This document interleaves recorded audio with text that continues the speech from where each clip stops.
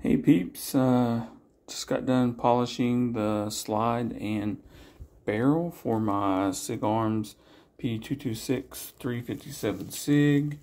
This is what it looks like. Getting in a better light. It is mirror polished, pretty much. At least as good as I want it. You know, if anyone wants anything better than that, I don't know. It's very, very polished. Except for the locking lugs, I left those alone because I want like a sort of a, well, I'm trying out a weathered sort of two-tone look. And here's the slide. I specifically weathered the sights a little bit so that they're sort of two-tone, like on the ridges and things like that.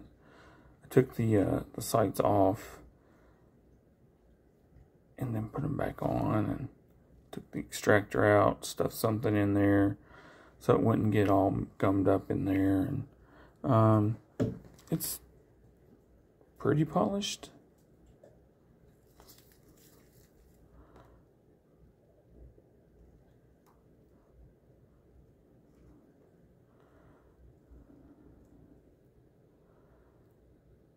It's hard to see it in this light, but I guess,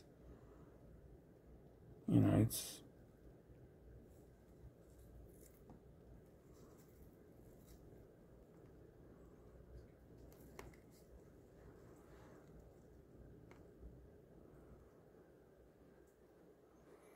I guess you'd call that a mirror finish. Or at least a bright polish.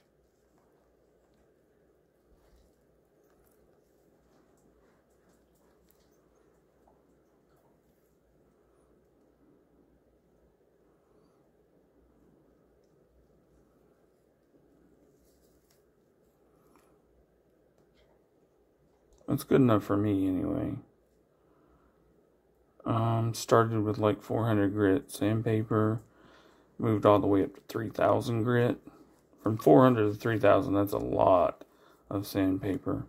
And then I used Blue Magic. Well, I used the white compound, polishing compound, and then I used the red rouge on different wheels. The sisal wheel, the loose wheel, and the Canton flannel wheel, and those worked out pretty good. So I'm pretty happy with the results. I did a little something to the trigger, and I'm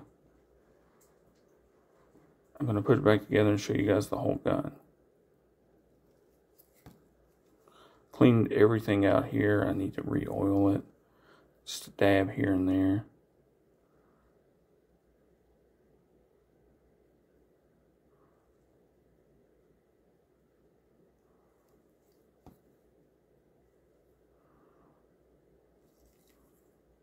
These are the gloves I like.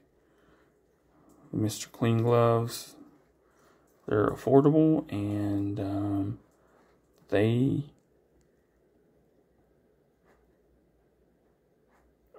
don't have powder, so, and they don't tear very easily, so I like those.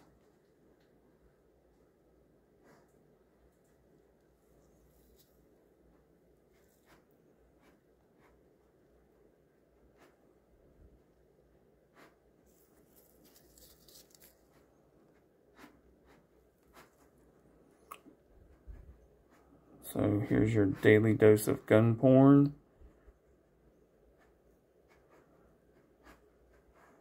I'll show you guys what it looks like after I put it back together. Along with this bad boy.